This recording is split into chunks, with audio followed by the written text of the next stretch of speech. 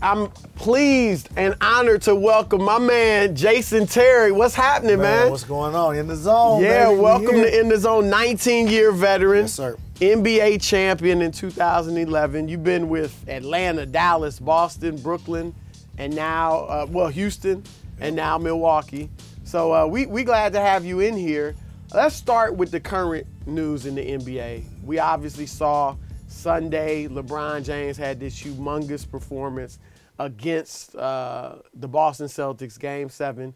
Some people, Jeff Van Gundy, some others are saying that was the best accomplishment. I think in 2007, getting that team to the finals, beating Detroit was bigger.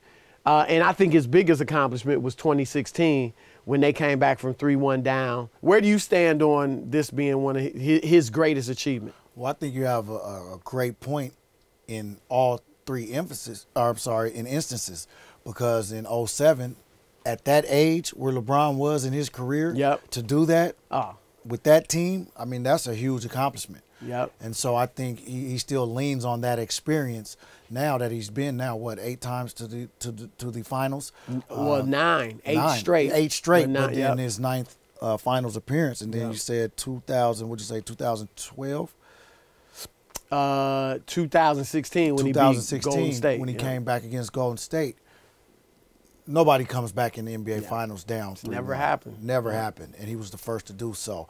Though he did have some help with Kyrie. J.R. Smith had an outstanding finals, but that was a huge feat in itself. But if you look at this roster and how it's constructed, or how it was built, how it was tore down and reconstructed, it's not very good. No. And so he's had to carry them on his shoulders. He showed you last night, 48 minutes, almost another triple-double in heroic fashion. It wasn't a blowout. I mean, it was a tough game. It was hard fought. But he showed you why he is now in that conversation of being the greatest of all time. But I don't think it will cement his legacy unless he wins this year. And then if he does win, and I'll ask you this, what does he do? Is it over? Because for me, I know you've been saying all day. I've been saying it all day. I don't think so. You don't think he walks away. Because one, I think he got a lot of basketball left. And you'll be 41 in September. You going to be young. I mean, people think you as old for the NBA. But whenever you retire, you still going to be a young man. So my thing is, if I'm an NBA player or NFL, whatever, I'm playing until I can't. Or, until like when LeBron is no longer a top 10 player or something. I can see him walking away. No doubt about it, and that's the difference between my career and his. Like, at this point in my career, I'm a role player. I've accepted my role, impact in the locker room. Call on me, hey, I'll be there in the corner ready to shoot and make a shot. But for LeBron, you will never see him take that step backwards. Come off the bench. And some stars have, which is it like Gary Payton did it when they beat us. 2006 when they beat you guys. Vince Carter is doing it. But it is odd to see superstars play that role. It's rare that you see it. It's very rare, and it's humbling.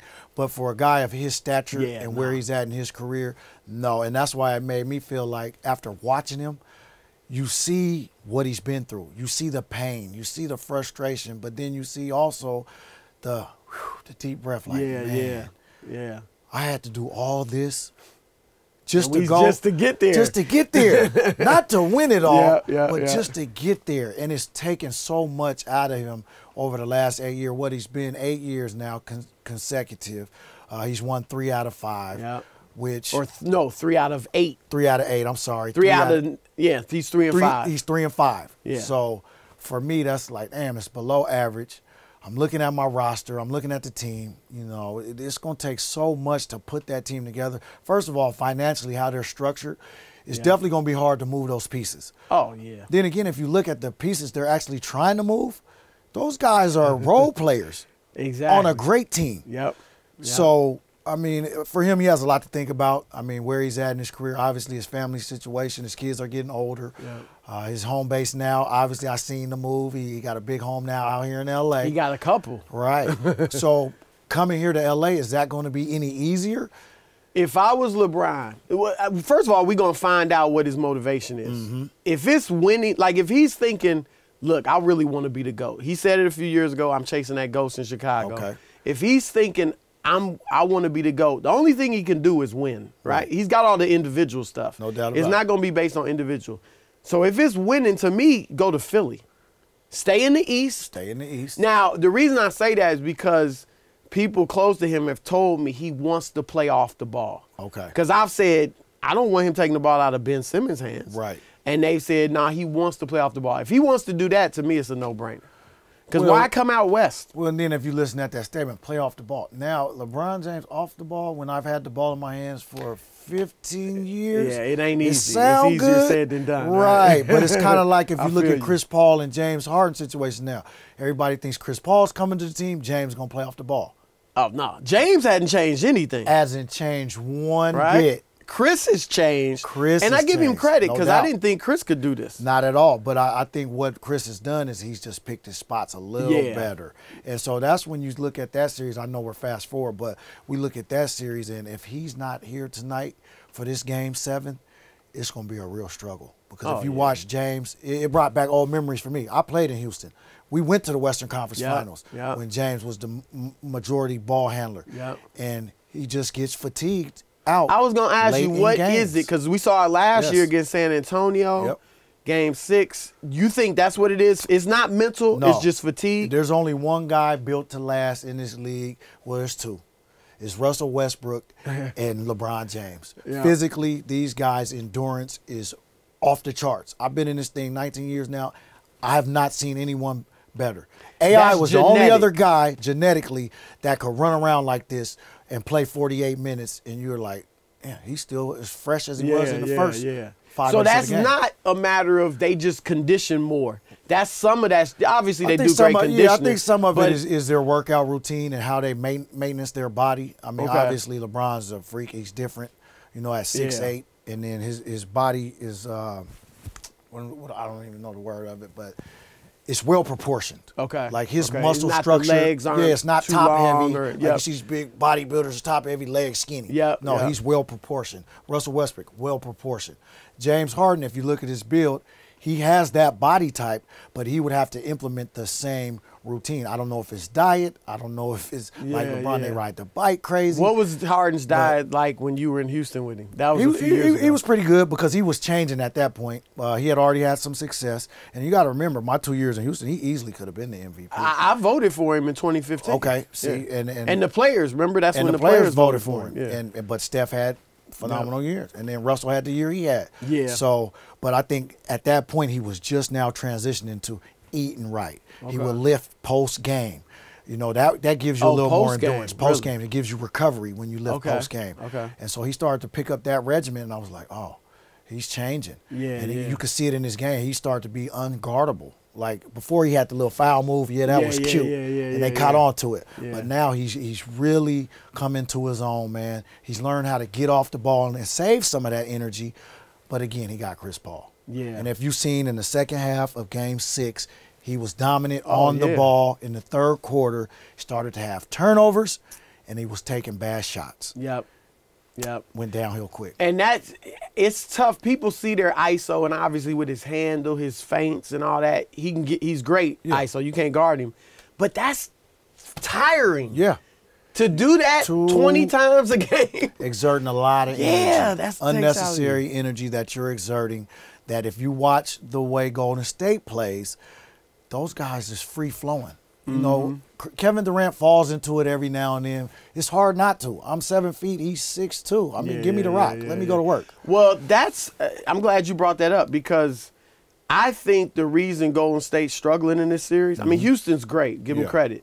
But I think they have fallen too much into ISO, post-up Durant. Because like you said, he's so great. And I even think the teammates are like... They throwing it to him. Exactly. They're a little in awe of his greatness. But what makes them special is, like you said, the free-flowing offense. And that's the battle there. If they go back into the ISO in Game 7, we're doing this before Game 7, they could lose, I think. If they play their game, I don't think they can lose.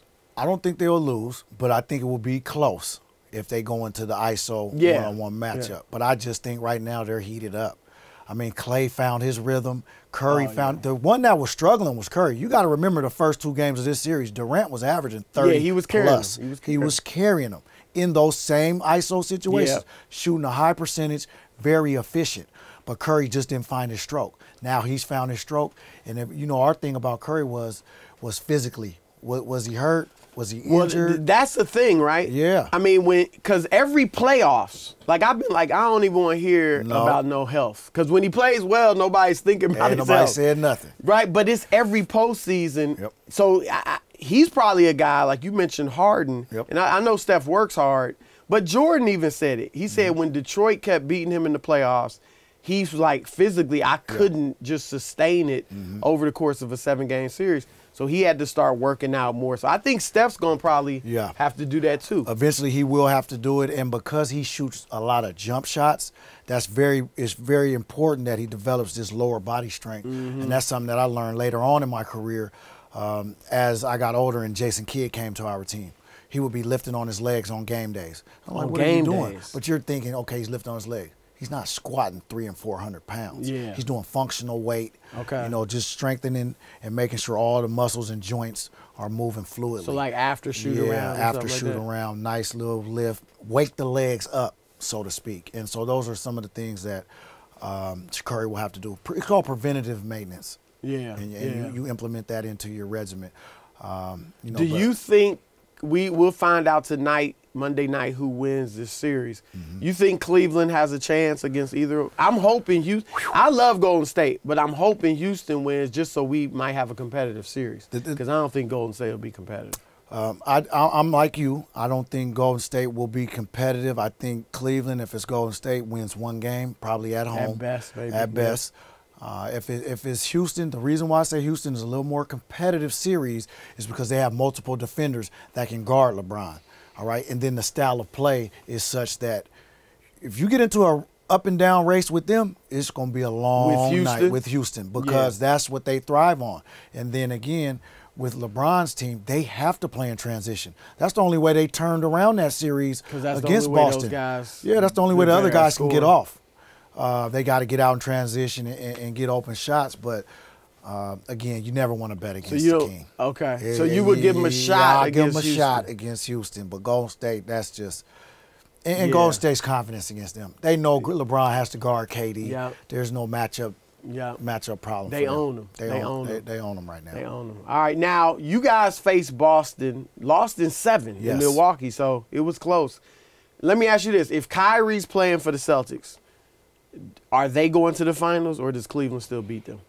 You know what? I give the edge to Boston because if you look at what Boston was missing, it was that guy that could get his own shot. Yep. Now, Jason Tatum is phenomenal. He will be a Celtic legend for years to come. Well, I want to ask you that because, okay, how good, like we talking Paul George good? We talking Kevin Durant good? We talking in between? What do you think? Listen, I'm talking better than Paul George for sure. Okay. Because he still hasn't tapped into what he can do defensively, right, with his length. He doesn't even know that aspect of the game yet. But offensively, I mean, he's a mix, man. He has a little bit of T-Mac in him because he can handle it, and he can handle in pick-and-roll situations.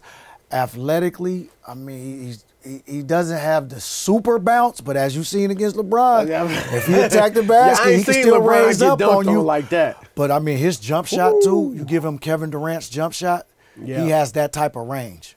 And so, you know, I watched this kid since he was a sophomore in high school, and I knew it then. I said, physically, he has the tools to play in the NBA. And it's just a matter of him getting that strength. I mean, he doesn't have the grown man strength yet. Superstar. He's going to be a superstar. He'll be a superstar, especially for that organization. Yeah. It's one that they'll breed him to be that superstar. And with a guy like Kyrie, all the pressure won't just be on him.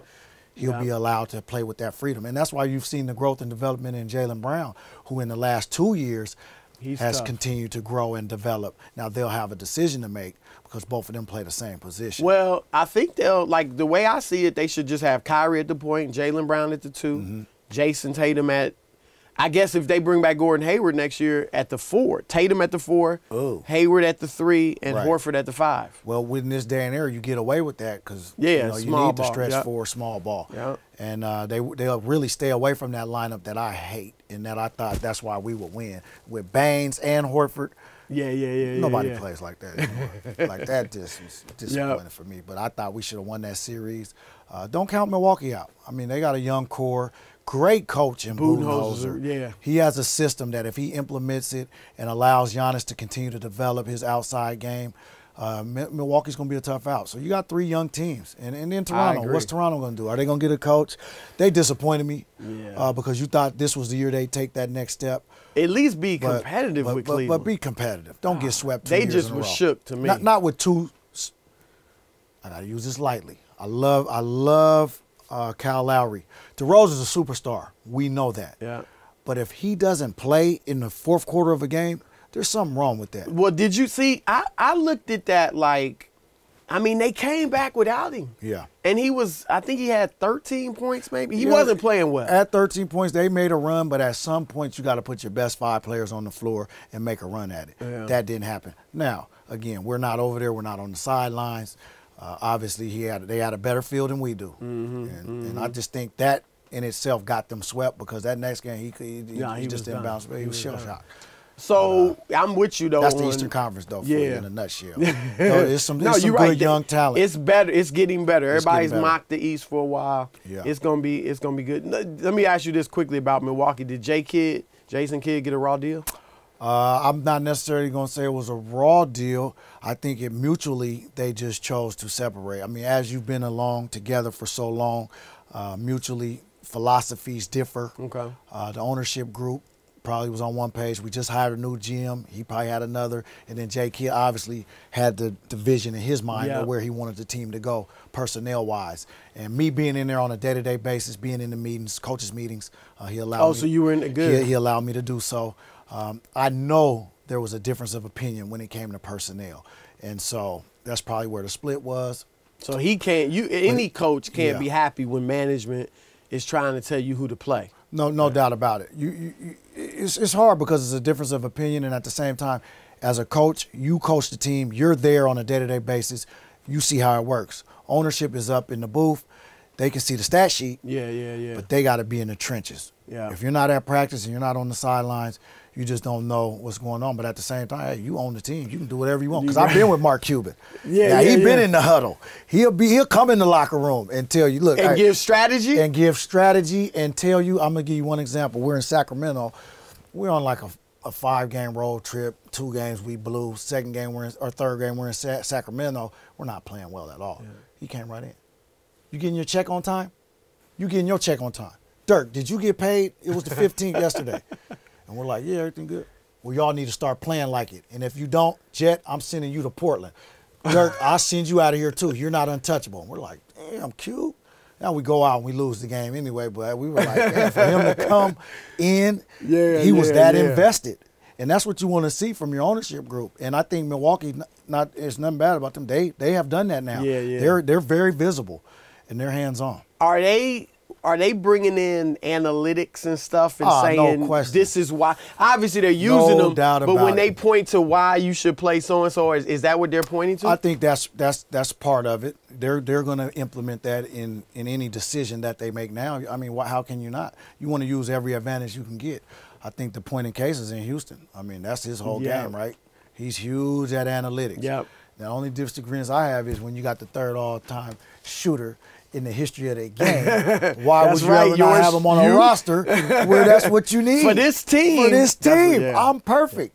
But D'Antonio, it's all good. It ain't no hard feelings. Well, speaking of that, let me ask you this. If LeBron were to go to Philly, they obviously going to need shooting. Yeah. Would you look at that and say, I'll go there for the vest minimum? No doubt about it. You would have to take an honest look at that because any team LeBron is on, first of all, is a team for a shooter like myself is a luxury. You go in there and all you need to do is get to your spots, he'll find you. I mean, nobody's benefited more greatly than Kyle Korver and J.R. Smith. Yep, that's right. Do you look at them and say, I know Kyle, you thinking you can still do that. Oh, I envy him. I'm like, man, come on, man. Please let me run around and get to my spot and just sit there and wait. Because, again, it's a luxury, man. That man has the best basketball IQ we've seen in a long time. And his ability to make players special is probably his strongest attribute. So where do you stand on, everybody asks the GOAT conversation. I've been listening to you on Undisputed, The Herd.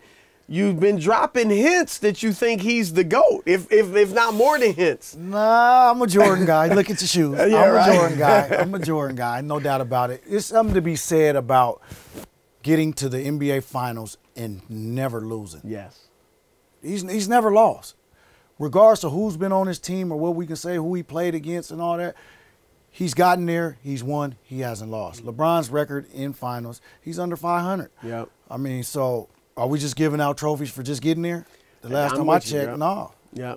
They won't say Karl Malone's the greatest power forward. Why? Because he's never won a championship. That's right. Charles Barkley, same thing. Yeah. So we can't give a guy the greatest of all time. Now, he's great. I mean, he's top 3 in my book.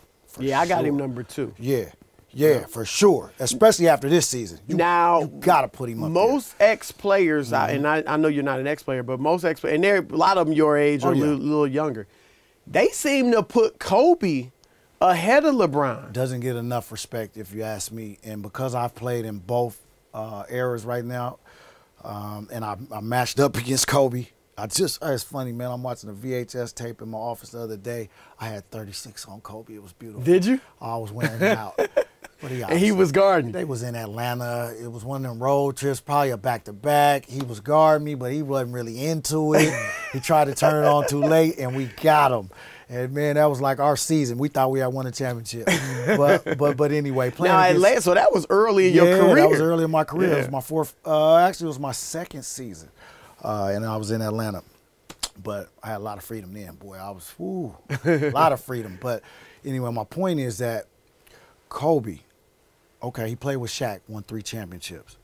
But then he was without Shaq. He won 2. Yeah. That's a 5-time champion. And don't forget he was all NBA defense every single year, right? So, I mean, it's hard to deny a man that gives you that kind of stat. And then his killer instinct. I mean, he was a killer. And the difference between those guys and LeBron, they're 6'6", 6'5". Kobe might be 6'5"-ish right in there. Him and Mike, they play shooting guard. LeBron's a small forward, power forward, and at his position. So, I mean, it's hard to say one guy's better than the other, but you got the 5 championships. Kobe, one of the greatest scorers we ever had in our game.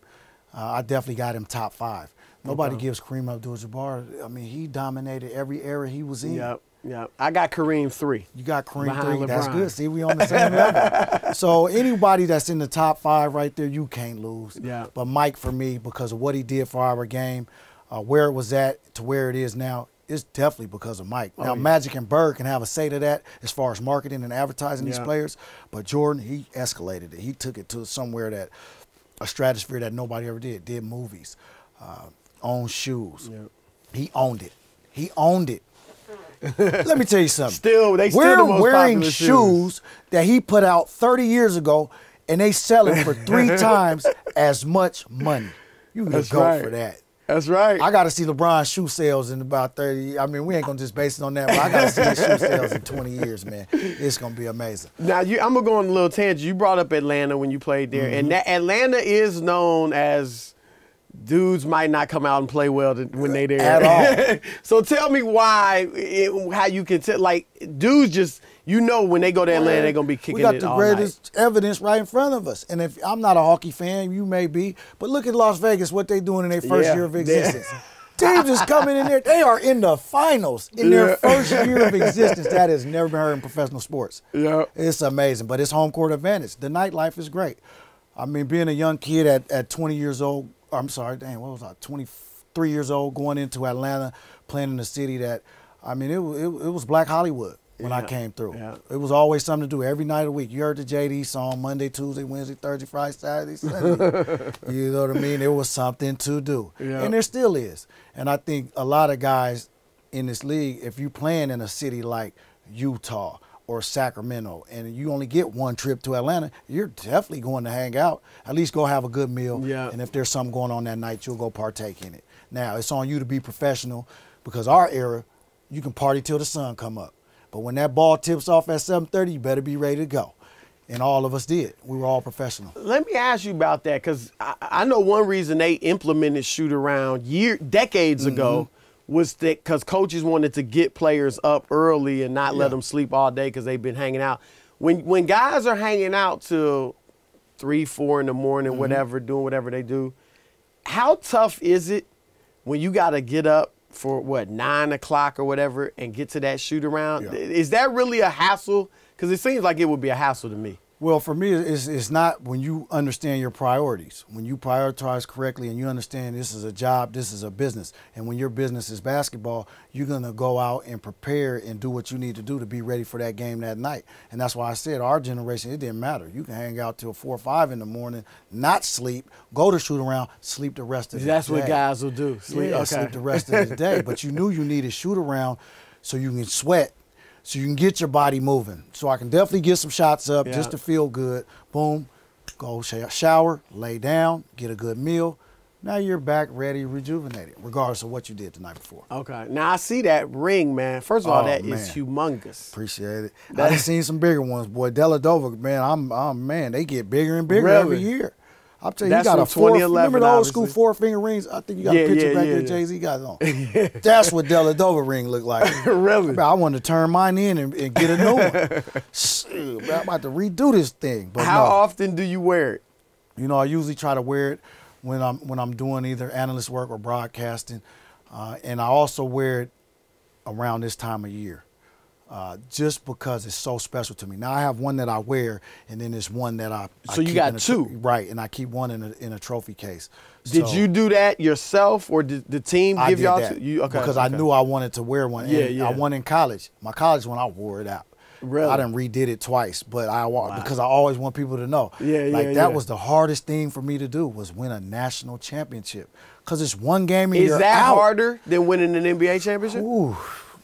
It's pretty tough, but being on both ends of the NBA one, losing it and then winning it, NBA's tough, man, because, again, you're playing against the best of the best.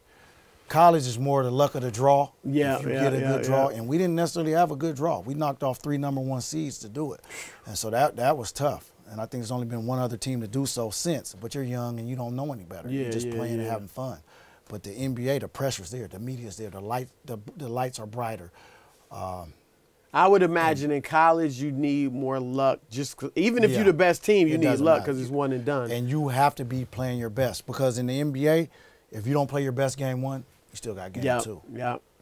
And so, I mean, and you can learn from your experience. Like game 1, okay, now we can adjust game 2 and do something. There is no adjustment. If you didn't adjust at halftime of that college game, you was going home. You know, and I've been in that situation. The year we won it, man, the first round, hardest round. We're down 10 with 2 minutes left. Who were y'all playing? We were playing South Alabama. So they had to be a low seed. They were low. What were y'all seeded? We were like, I mean, we took 5th in the Pac-12. I mean, we might have been. So y'all were a low seed. We probably were 7 or 6. Okay, so it was a close. Yeah, so it was. I mean, it was a barn burner, man. But I always remember that experience because nobody picked us to win, and we felt like, man, we got just as much talent as anybody else. And early on, we were beating folks, but we just had a bad. The Pac-12 was tough back then.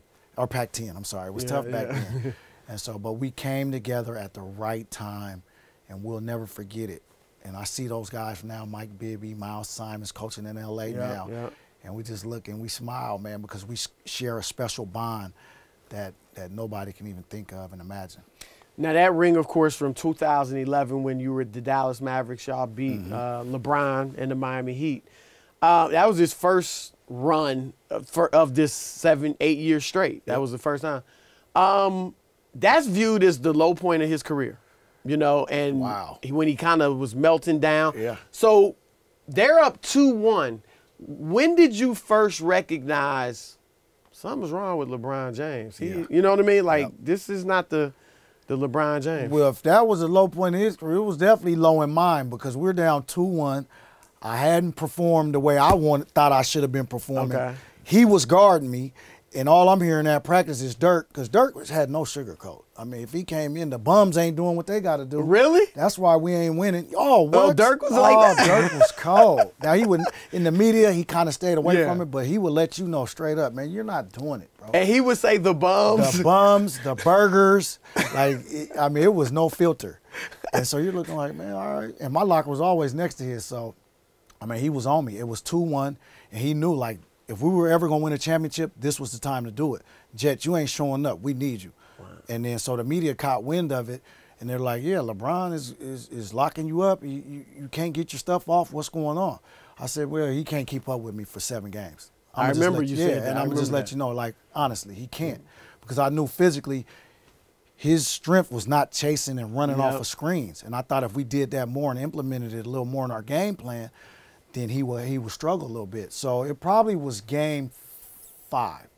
So it was 2-1. We win game 4, but game 5, it was a point in the 4th quarter. They called timeout. We had just went on a run. LeBron had his back to the stanchion. Everybody else had walked to the bench, but he was still out there. And I kind of looked back, and he had his chin in his chest, and he was just doing this, and he was deep breath. And I looked. And I kind of smiled like, yeah, he's wore out. Wow. He didn't have no more left. And it was because we had multiple defenders. We were picking him up full court. We weren't letting him get to his isolation game. We're making him shoot jump shots. If he drove it and he had a clear path, we were wrapping him up. Yeah. And, you know, give credit to Deshaun Stevenson, Sean Marion, even Jason Kidd was guarding him. And then we had a zone defense. Dwayne Casey takes a lot of credit. Yep. And he's rightfully so because he deserves it. And LeBron gave him some love. Yep. He said, I developed my outside perimeter game because of your defensive strategy in that series. And so that was it. Game 5, I seen it in his eyes. So to you, it was more of a physical, he just got worn down. Yeah. Most people look at it as mentally he wasn't. Well, physically, yes, but mentally, definitely what I seen in his eyes. Yes, that it was mental at that point. Like, whew, we were up 1-0. Even in game 2, we were up 10, 12 points in the last 3 minutes, and they came back and beat us.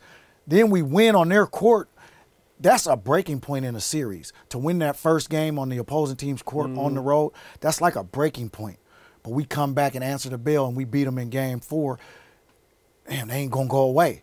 And then game 5, they had fought as hard as they could, and I hit the shot over him. It's probably, in my career to this day, if you want to say LeBron's defining moment was the block he had on Golden State, mine was the hesitation pull-up on the right wing in Dallas to kind of put us up 4 and propel us to victory in game 5. That was my defining moment.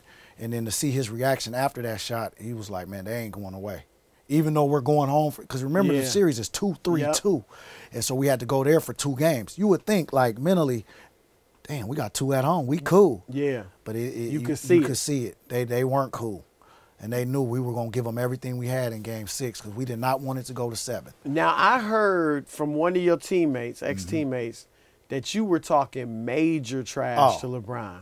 You and Sean Marion, I heard. To everybody. It did not matter. If you had on a Heat jersey, because you got to remember me, like 05, 06, Miami just crushed I tell everybody to this day, if we win that series, Jason Terry is the MVP of the series. 06. 06. Yeah. Y'all weren't up 2-0. I don't ever toot my own horn, by the way. But we were up 2-0. You were up 2 3/4. Phenomenal series. Phenomenal. 30 in the first game, 18 the next, 30 in game 3. I mean, I'm balling. Like, I done dunked on Shaq. Everybody want to talk about when LeBron dunked on me? Shaq, I got the footage. Now, I stepped on you. We going to show some of that footage but I banged it. Ooh, in the finals, first time ever. I mean, I'm in a dream. Now I see the T-Mobile commercial right after the finals. D-Wade got the T-Mobile phone. I mean, I sat there all summer like this, man. That was me, man. But then to get my chance again in 2011, man, it was sweet vindication for me. So, again, I love it, winning it. But losing it still resonates even more to me. I want to get to all that. I want to stay in 06 or get back to 06 quickly. But first, in 11, so were you a trash talker throughout your career? Or you just for that series? Yeah, I think who my role model, my idol was, Gary Payton. Okay. I was raised in Seattle. I grew up. GP would be at all my high school games. I would be at Key Arena. Did you know him? Yeah. Because I know he played in Oregon. I knew him, but the only reason why I knew him was because he would come to the games. Because he was playing with the Sonics. And he would always. So there was a place called the Seattle Pro Club. This is where all the Sonics worked out. Back when Xavier McDaniel, Deadlift Shrimp, Dale Ellis, Byron Houston, GP, Sean Kemp, they would all come up there and work out in the summer. But they would let guys like the local kids like myself come and work out with them. And I was like, man, this is like the coolest thing ever. Like, I watch y'all on TV, but y'all gonna let me hoop with you? Cool. So you playing in scrimmages? Yeah, we scrimmage and we getting it in the summer. Now are they going at y'all? Oh, they going at it. GP talking trash. Young boy, what you think this is? Boy, you gonna get your whooping today. I mean, it's just, oh man. He talking to whoever will listen. And so I was like, man, that's so cool. I like that. Because he backing it up. Like the one thing about talking trash, you can talk all the trash you want, but if you're trash, nobody's listening. He would back it up. And so for me, the defining moment, which made me want to idolize GP, is when he went up against Mike. I said, GP talk to you. Let me see if he gonna talk stuff to Michael Jordan. Nobody talks to Mike.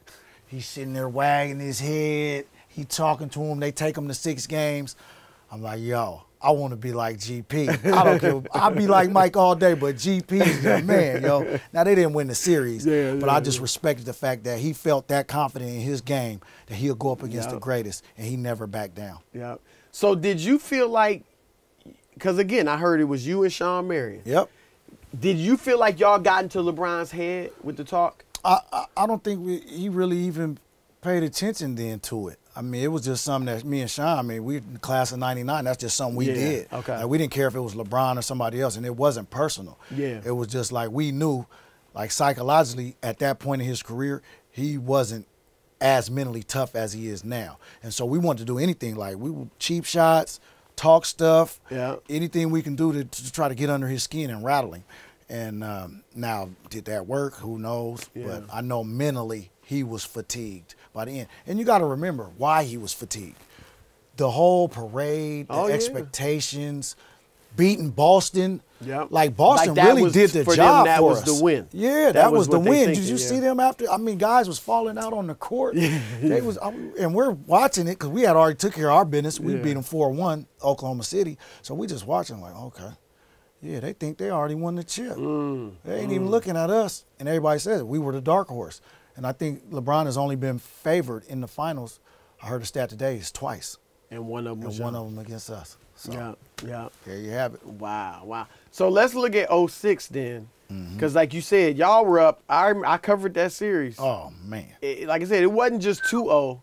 Y'all were up 13, I think, with 6 minutes left in the fourth quarter of Game 3. So what happened? Dwayne Wade went to the free throw line more times than Michael Jordan in the history of the NBA Finals. To this day, he still has the record.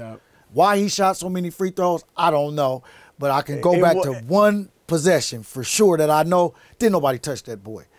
As a matter of fact, he stiff-armed me because I tried to double-team him. I fell down. That was an offensive foul. Then he goes to the whole trips, throws something up, and they called another foul. So at that point, we're like, okay, we're playing against 7 players. Y'all felt that 100%. during the series. Yeah, I mean, if you look at it, honestly, at that point, we did it to ourselves because you're up 2-0.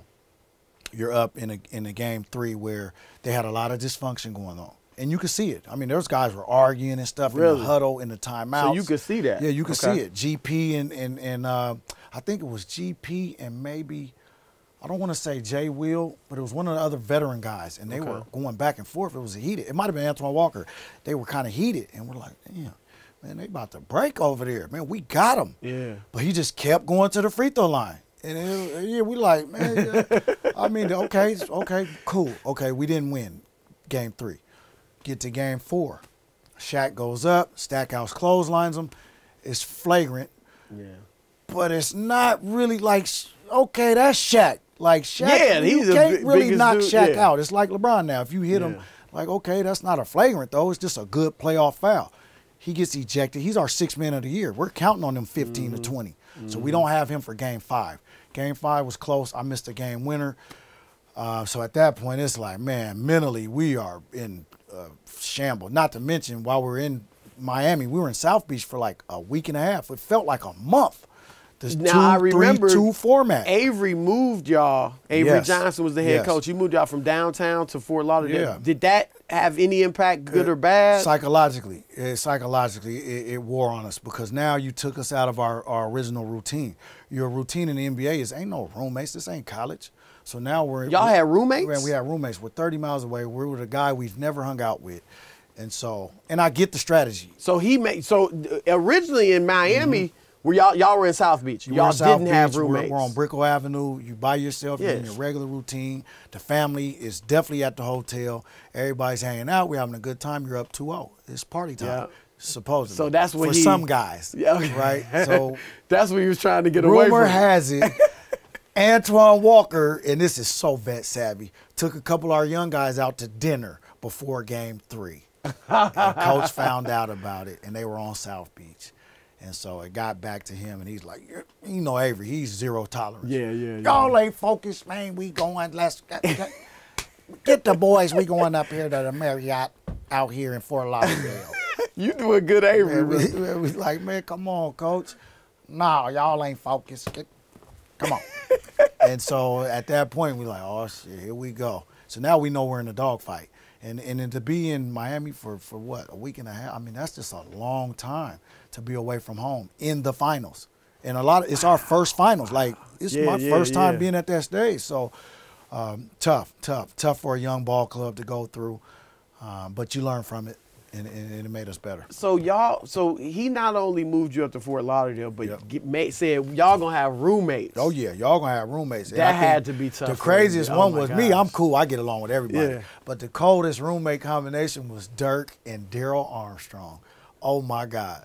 He made Dirk listen because DA he listened to he watched videos, one, and then two, he's listening to rap music the whole time. You know, Dirk he don't really listen to rap. He got the music turned up. He got the speakers bumping. So Dirk ain't really getting no rest. I mean, it was crazy, man. Wow. Who was your roommate? My roommate, I think I had Dampier. Dampier might have been around. He was So cool. he just assigned y'all. They call him Big Bear. He ain't doing nothing, man. He just chilling. Yeah, they assigned us roommates. He wasn't doing nothing. I'm reading the Bible or something, and he was just on his phone or something. It was cool. So, wow. I mean, like I said, psychologically though, that kind of wears on the team. But I see it though. Like for a coach, I'm gonna do whatever I need to do to get my team focused. And if I gotta change hotels, we're changing hotels.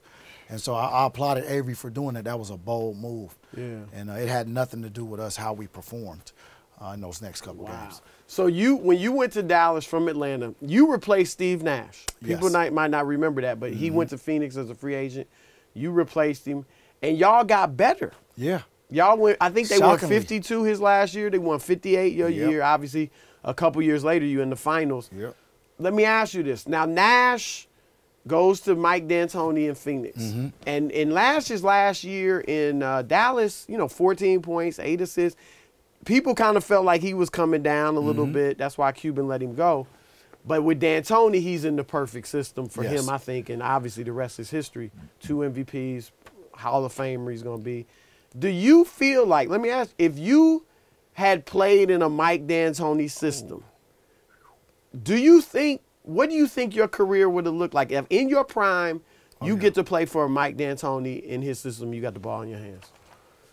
Would you have been the point, you think, bringing it down, the pick and roll, or would you have been one of the guys playing off the ball, shooting threes? I think I would have been – he would have had the luxury to allow me to do both. But at the same time, if Amari Stoudemire is the one setting the pick for me and he's rolling every time, I would have the ball in my hands because if you see my career in Dallas, the two-man game basketball, which you don't see a lot of today, is what Dirk and I thrived on. The pick and roll with me and him on the right side of the floor, you had to pick your poison. If I came off and you didn't show, I would pull up. If you showed too far out, I would drop it back to him. And that was how we started our action. That's how we got the ball movement. We started action with our 2 best players, cause a reaction, and then we get the ball moving, and you'd have to rotate and fly around. And so D'Antoni's system is more predicated on right now it's more ISO. With Nash, it was all about pick and roll. Nash get downhill, cause a problem. Amari roll, cause another problem. Now we spray it out to the shooters if they rotate. If not, Amari gets the pass. he bangs out. Yeah. If you switch, now that's when Nash, I just called him Ash. Nash did his ISO thing. Yeah. And that was so hard to guard because he bar none, Steve Nash, Chris Paul, Isaiah Thomas, the former Isaiah Thomas. Legend, yeah. Legend. Best handle, Kyrie Irving. I was going to say, I think Kyrie got the best ever. Kyrie. Best handle. So you with Steph that Curry, best ever? Best and those 5. They got the handle. It's on a string. You're not taking it from them. Yeah. And so I think Nash flourished. And if you look at Nash's career too, when he left Dallas 14-8, we all talk about his stats, but look at the team. I mean, you brought in Antoine Jameson, Dirk, LaFrance, Michael Finley, Nick Van Neck. So you have more scorers. So I mean, now he goes to Phoenix where he's the primary ball handler. He's the guy. I mean, it was good because he had those athletes too now. Sean Marion was an athlete. He would get out and run with the best of them. He was a gazelle. Stoudemire, a young Joe Johnson. And then he had Tim Thomas. He had some guys that can fill it up and shoot. And that's what the Tony system is all about. Spread the floor with your shooters, a point guard that can handle and get downhill and cause a problem. And that's why it was so effective. Now, you are a great shooter, great three-point shooter, but the most you've ever taken in a season was 6 a game. Yep. And I think it was Dallas. Yep. You averaged 19 that year, 19 and a half that year. If you were in your prime playing today, where it's not unusual for somebody to average 7, 8, 9 threes a game, again, where do you think your career would have gone if you're in your prime playing in this era? I mean, it would still be up there. I mean, I probably would have overtaken Ray Allen right now, but see, for me, because you're third in all-time three-pointers. I'm third. Reggie's second, and Ray is first. But for me, it's because over the span of my career, I played 19 years. And you got to remember, I'm one of the best mid-range jump shooters in the history of basketball. I pride myself on the mid-range jumper. I got taught by Iceman George Gervin. He took me under his wing, and he told me. Now, when was that? This was my second year in the league. My mentor, Jeff McCall, out of Detroit, grew up with Ice from that area. Took me down to San Antonio. I spent 3 days with Ice, and all we did was shoot mid-range jumpers. He would not allow me to shoot a three-point shot, and that's why I developed that aspect of my game. I always could shoot threes because I was either shoot threes or get layups. But he developed my mid-range jumper, and I just fell in love with it. And it's just that little in-between shot that is just so hard to guard. Not many people they're trying. Some guys are trying to root that out, like D'Antoni doesn't want. But that's the thing. And when I got to Houston, we had a disagreement, a conflict of philosophies. Yeah. Because my 2 is a layup. And that's what I used to tell him. My mid-range is a layup. But he's like, no, we want layup, free throws, or threes. I'm like, come on, man, forget them analytics. And I think they heard me oversay that too many times. That's why I'm not back over there. But that was a Daryl Morey thing. And so, again, me being in the systems I've been in over the last 3 years, Houston was the only team that really thrived off the three-point shot. Milwaukee's really not that. Brooklyn really wasn't. Boston, we mixed it in, but we really would take the best shot available. Well, that's what I want to add, because the game is getting more and more and more three-point heavy. You have to be able to shoot that three-point shot, even if you're a center. Do you think, though, is there a threshold where it can just be too many threes that messes up the game? I'm from the era of good threes. We need good threes. Don't just come down jacking up a shot. I want my threes taking off ball movement. 2 or 3 passes, boom, they rotate, they don't close out. That's a good three for me. But when guys close out, he's in your face, the step back three, to me, that's a low percentage shot. The three-point shot on an average in the NBA is what, 34, 35%? And see, what the analytics tell you is the reason they say if you hit 33% of your threes, that's like 50% from 2. From 2. That's why they always promote. You know what I'm saying? But the thing is, you have to hit 33% of them, right? If you don't, you can't fall under 31, 32. That's what the analytics won't tell you. And then, like you said, some of these threes guys are taking now, the step back 3, the pump fake, side step. These are very difficult shots under duress. I'm more of on efficiency. I'm more of a guy that let me shoot 40 to 45% from 3. Now we cooking with fish grease. That's what I want. Because I thought in Game 7 Boston-Cleveland, I thought both of them were playing lazy ball and just trying to hit home runs from three, especially Boston. Hero ball. Boston really got away from their identity. They played out of character, and they played more as if they were on the road. Because if you've looked at them on the road, they shoot a low percentage from three because they're taking bad threes. Early in the shot clock, off no pass, contested three-point jump shots. And they fell into that. And they thought just because they were at home, and this is a young team, they would still be able to take and make those shots. Those shots didn't fall for them, and that's why they're sitting at home right now. Now, what advice would you give to a young player coming into the NBA about what pitfalls to avoid? The number one pitfall to avoid for a young guy coming in is to don't be content with just being here. When you get here, obviously you have the talent. That's why we drafted you. But you need to continue to develop, continue to work on your weaknesses, but rely on your strengths. Don't come in and just try to, oh, I see LeBron doing this. Yeah, let me put that in my game. No, that's not why we drafted you. We drafted you because X. We need you to do that well and be a specialist. I think that's the other thing we get lost at when we come into this game is, you know, guys trying to work on this part of the game, that part of the game. But again, the sooner you find out what your specialty is in this game, the more longevity you will have. And I think that's where I've been able to sustain the level of play for myself is because once I got to a certain point, I knew I wasn't a starter anymore. I knew I could start, but if I accepted my role and became the best six man I could be, then I would last longer. And I think that's the number one advice I can give. One of your young teammates in Milwaukee, Sterling Brown, yes, he just had the incident where he got tased by police. Have you talked to him since then? Or? Yes, I've definitely have. And again, when he got tased, people they think he got tased yesterday when the video came out. This happened in January. Yeah. And he came to practice. And Sterling is a headstrong, young, confident, strong, young black man. And when he's at practice, he gonna let you know that too. And so part of me, when he showed up that day, was beat up. He was bruised. I'm thinking he got into an altercation at a bar or something. I didn't know the police had used excessive force and really bodily harmed this young man. Because, again, I'm thinking about the Sterling Brown I see every day. I tell you something, you snap back at me. So I'm like, man, what did you do, brother? What's going on? He's like, nah, bro, it wasn't right, man. They did me wrong, man. I didn't do nothing. Man, I don't know about that, Sterling. What really happened? Man, just wait till the tape come out. Okay, I'm going to give you that. I'm going to wait and see. And so I didn't rush to judgment. I waited, and I looked, and I seen what I saw on tape, and that officer was very wrong. At the least, I'm double parked. I'm in a handicapped spot. You can give me a ticket, ask me to move my vehicle. That's it. Yep. You can diffuse that situation very easily, and we would not be having this conversation. But because you felt some type of way, because of your badge gave you authority, you abused that authority. And so now we have a discussion that we've been having right now in society for the last 4 or 5 years that has been going on. You know as well as I do in our community forever. I think it's even lessened. The only reason we seeing it is because of the camera phones and everything. Because of social media. Yeah, if it wasn't for that, we wouldn't know. People wouldn't know what was going on. We wouldn't know what was going on, man, and it's been a huge injustice.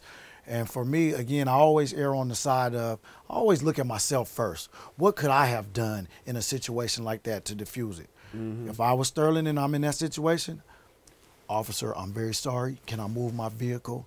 But everybody's not like me. Everybody didn't grow up like I grew up. You see what I'm saying? And I grew up in the inner city, but I've lived it, I've seen it, and I know how to handle it. But it takes a mature individual. You're talking about a rookie in the NBA from Chicago, the South Side. So he's tired. He's seen that happen over and over again. He's tired. And I watched that video. That young man did nothing wrong in that instance. No. Well, thyrocephalosha, remember he got this fibula broken by the police. Have you ever had incidents where, you know. Ooh, I've been on the good side of the law. Yeah.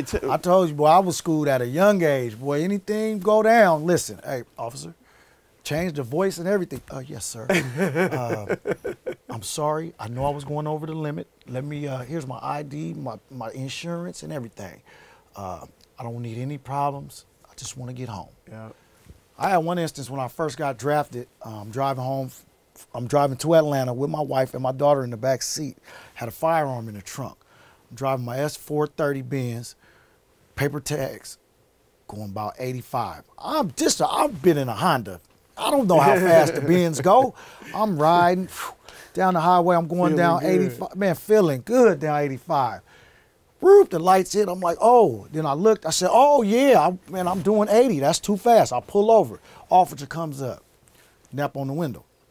You see your license and registration. Give him my license. You know I could be on CNN right now, right? I guess. I mean, you didn't know what he was talking about. I didn't know what he talking about. He said, you got anything in the car I need to see? I said, man, sir, I'm traveling with my kids and we're moving. We just got drafted to the NBA. I got a firearm in the back. It's registered. I have a license, gun permit. Yeah, I don't care about none of that, but I could be on CNN right now. About 5 other cars pulled up right behind me. And I was just looking like, oh, snap. It's about to go down. He said, I'm going to let you off with a warning. All your paperwork, your registered, everything checked out. Your gun is registered. Have a nice day.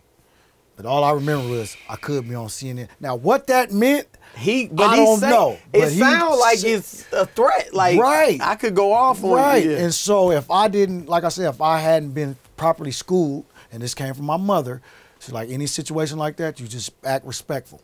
And if you know you're not in the wrong, it all come out in the light. And so, you know, just leaning on that experience, I was calm, I was collective.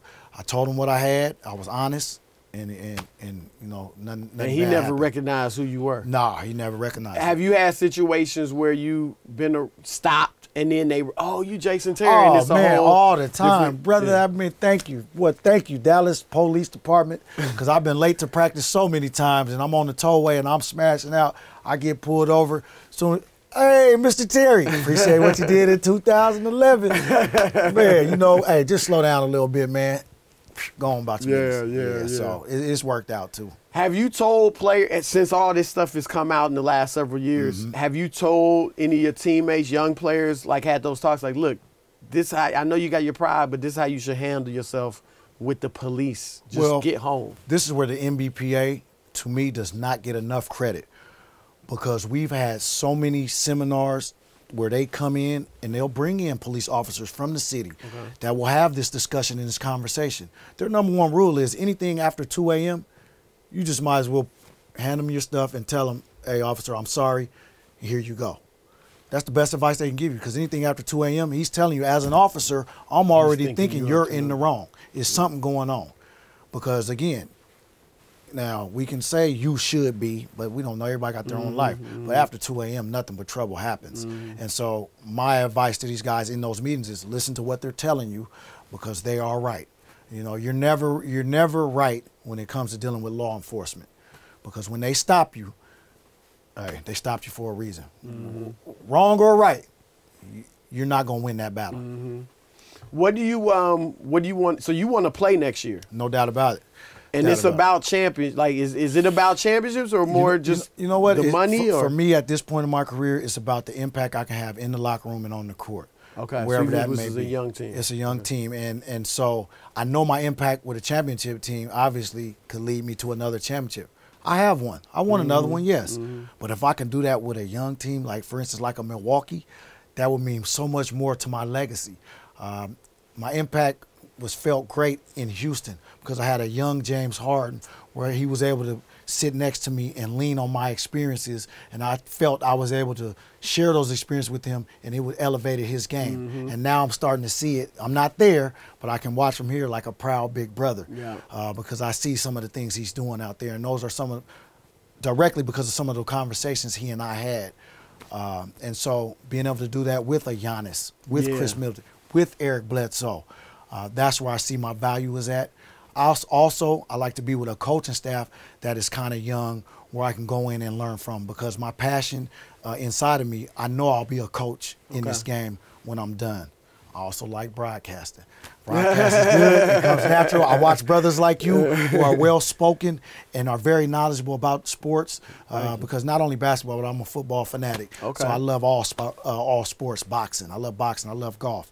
And so watching brothers like you, how you speak, how you articulate your points to the public, but are still relatable to young brothers like myself, it's very powerful. Thank you. So Milwaukee's where you want to go back. Milwaukee, because of what we've built. Jason, I know his dream and what the culture and changing the culture there. What we've done the last 2 years has been phenomenal to me, and I want to see that process end. But hey, whoever wants to give me the opportunity, it would be a blessing. And coaching soon. Yeah, coaching real soon. Now, Mark Jackson felt like he wanted to go straight to being a head coach. Yes. Do you feel that way, or you feel you want to? Now he was adamant, like, I'm not going to be an assistant. What's your view? I can honestly tell you that I am prepared to step in and be a head coach if that opportunity is presented to me. But I'm not against being somebody's associate head or sitting next to him on that bench and being able to give him the experience, allow him to learn from the experiences that I've had and me learn from him, and then still have the respect level from my peers. You know, that's the big thing about coaching. You know, you can draw up the X's and O's and all that's great, but if you don't have the respect of that locker room, you're not going to do too well. That's the main thing. Because am I correct in saying, I mean, every NBA coach knows X's and O's. He has to. It's just the respect. You're not going to be a NBA coach if you're not qualified to do the X's and O's. You know, but them players, them 12 to 15 guys in that locker room, if they can look you in your eyes and what you tell them, they honestly believe it, and go out there and put in the hard work and dedication into your system for one common goal, then you'll be a good coach. I think you'd be a great coach, man, I'm looking forward to it. I didn't know that was your goal, so I'm looking forward to seeing you on the sidelines one day and in the booth, too, here at FS1. But it's great to have you in the zone, man. Thanks for the great stories, and thank you. In the zone. Appreciate it.